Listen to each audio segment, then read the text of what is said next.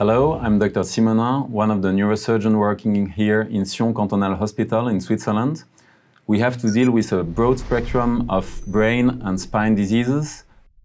As a neurosurgeon, one of the main challenges is to be able to build a 3D representation from 2D images and also to make the patient understand their disease in 3D anatomy.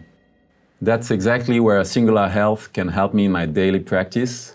With 3Dicom software, I can not only see the 3D representation from 2D images, but also with the Sony Spatial Reality Display, I can offer my patients a hologram effect for more immersive representation.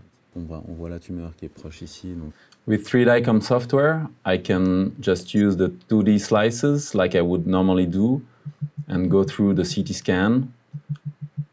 Or I can build a 3D representation of a patient scan and use different features of the 3Dicom software in order to show only the muscles, for example, or the bone, so that the patient is able to see a specific region, like a fracture or a brain tumor, and they are also able to see it on a spatial reality display in order to get a more immersive effect. It takes a lot of time and experience to be able to build in our mind a 3D representation from 2D images, and it's very difficult for a patient or a younger colleague to be able to do this process. And that's exactly where 3Dicom helps me, because I may show 2D images, but I may also create a 3D model and also display it on a spatial reality display in order to share the images with colleagues, with the patients, and be able to plan the surgery. For example, for a cervical fracture case, I can better plan my surgery. I can also add measurements and annotations. We can share the same model through a collaborative call with every colleague in the hospital.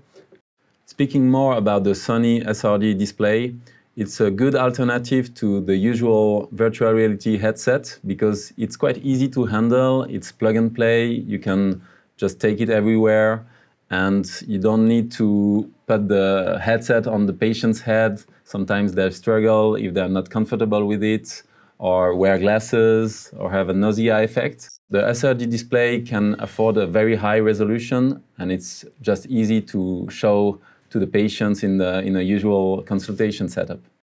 I think the combination of the 3Dicom software and the SRD screen can make a difference, because patients will not have to spend a lot of time understanding where is the right, where is the left of their CT scan. It's very straightforward, and also if they are more involved, the outcome will be better.